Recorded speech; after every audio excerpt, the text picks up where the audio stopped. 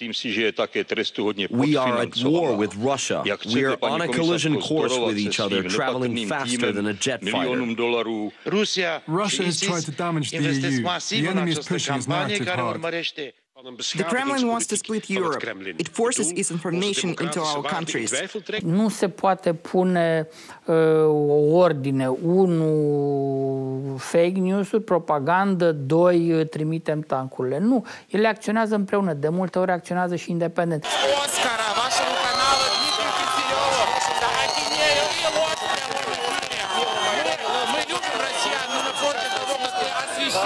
Propaganda bullhorn that is the state-sponsored Russia today. And we are losing that war. Apparently the fake stories, the biggest ones, include that Mrs. Clinton sold weapons to ISIS. Whoa. That the Pope endorsed Donald Trump.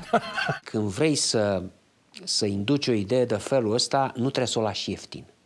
Trebuie să vii cu o chestie groasă, în niște tușe din astea incredibile. Trebuie să fii de un tupeu maxim. Dacă o lași mai jos, lumea nu e așa înclinată să creadă. Эксцессы политкорректности доходят до того, что всерьез говорится о регистрации партий, ставящих своей целью пропаганду педофилии.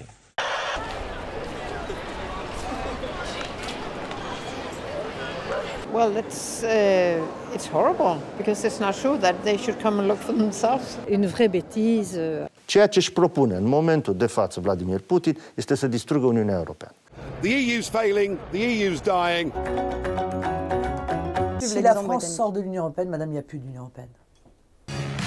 He's the favourite to win the French presidential election.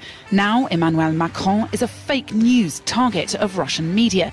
If there's something wrong or there's something you don't like, well, simply blame Vladimir Putin. Una e să vorbești cu Rusia, o țară de 145 de milioane, o Franță de 70 de milioane, și alta e să discute Rusia cu Uniunea Europeană, o Uniune de 500 de milioane. Atomizarea societăților occidentale trebuie însoțită de torpilarea încrederii în propriile valori. We will not counter Russian propaganda with more propaganda, but with facts. Ministrul de Interne, îmi spun sursele mele, a spus în această ședință că, atenție, serviciul 2 și un sfert a fost implicat în acțiunea din această seară. Ce se întâmplă? Este o mineriadă, o tentativă de lovitură de stat. Toți ziariștii ăștia erau toți cei care au făcut propagandă pentru USR, pentru PNL, pentru nu știu ce. Erau în stradă acolo. Nu mai vorbesc, repet, de Soros și de SRI, că ăștia sunt practic nucleul dur al protestelor. Ce Soros?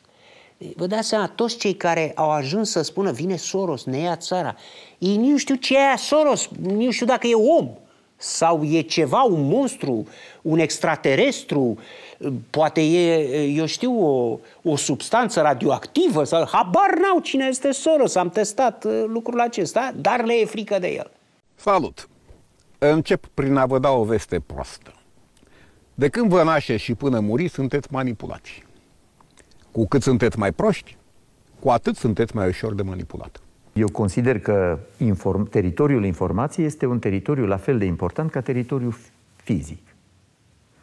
Deci o țară care nu are un mecanism de protecție pentru atacuri informaționale este o țară vulnerabilă.